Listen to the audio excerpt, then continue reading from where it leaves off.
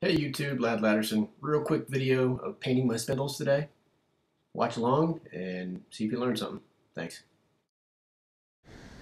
We've got the whole shaft of the spindle taped off, including the bearing adapter. I'm going to paint the underside. I've put Loctite on the bolts for the steering arm. If you have the bearings that the kingpins ride on, you should go ahead and tape those up. You don't want paint on the surface of the bearing.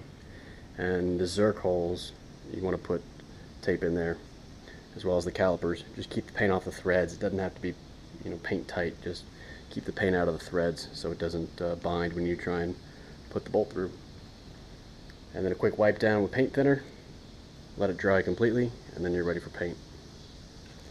I like to hold it in my hand and kind of paint it entirely, and then set it down in the vise where the pressure is on the middle of the spindle. So otherwise you'll have to paint it half and half because you can't rest one side down while it's drying.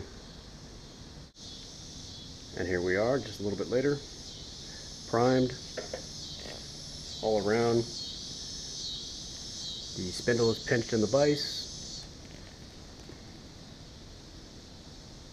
Let that dry. We come back with gloss black.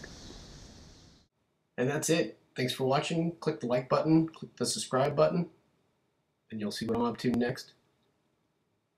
Take your time, get a nice paint job. Thanks for watching.